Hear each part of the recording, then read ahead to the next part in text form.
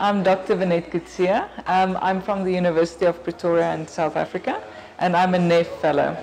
My research is focused on developing novel, non-invasive ways to diagnose and screen for various conditions in Africa.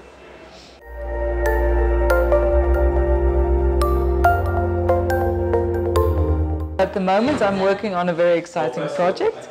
We're busy developing a 3D screening tool to screen for various birth defects, such as Down syndrome, Noonan syndrome, etc. There's around 700 different conditions that have specific facial features associated with them. So if we can develop a tool that can screen for these conditions in Africa, we can help doctors a lot to inform their diagnostic procedures.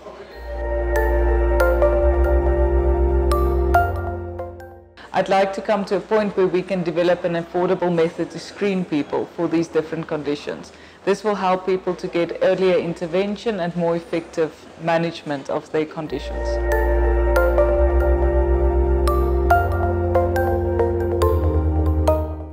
So I think Africa is ready for the innovative angle of the Fellows research, because we've been ready for a long time. There's a lot of need, and especially in Africa, we can't really waste time with doing all kinds of research that doesn't have direct application.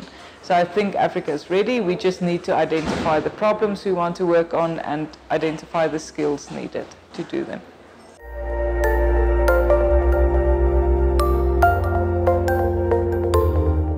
Okay, so I think the gaps that need to be filled for African scientists to respond to African challenges is firstly identifying those challenges.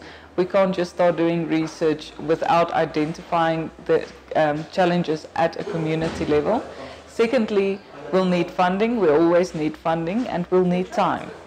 Because at the moment, at least in my context, we're doing a lot of teaching and things like that, so that leaves very little time for research.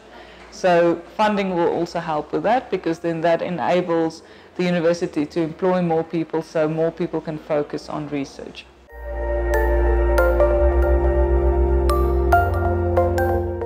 We first, as researchers, need to go to government to help understand what the issues are, and we need to go to industry to help understand what the issues are. And then we need to all work together to come to a solution and to implement that solution, because that's often a step that becomes an obstacle.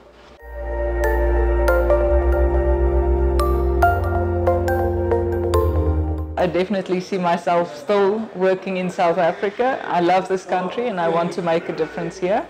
I'll probably progress in the university structure, but I'd also like to have at least 1 or 2 commercial products out there by the end of that period.